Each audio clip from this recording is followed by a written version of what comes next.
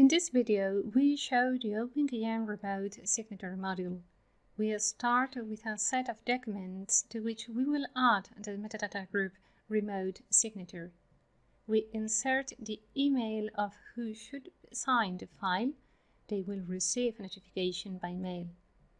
We select the location of the signature within the document, and the language will correspond to the language in which they use OpenKM.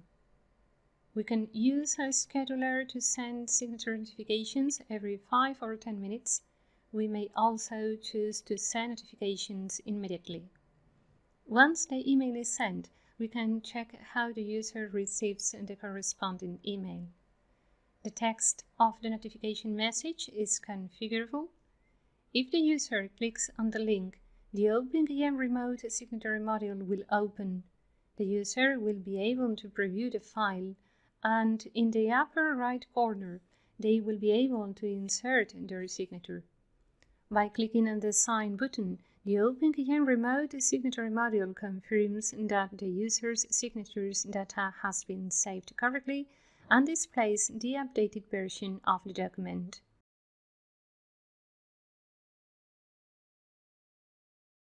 In OpenKM, we can verify that the remote signature metadata group of the file is complete. It shows the date when the notification was sent, when it was signed, and even the device IP from which the signature was applied.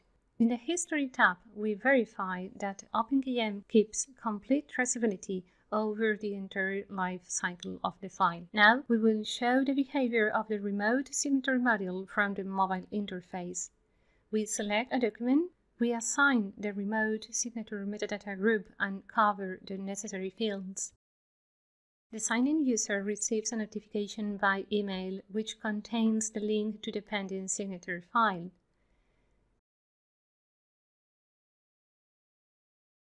This is a display of the OpenKM Remote Signature Module from a mobile device, usually a smartphone or tablet.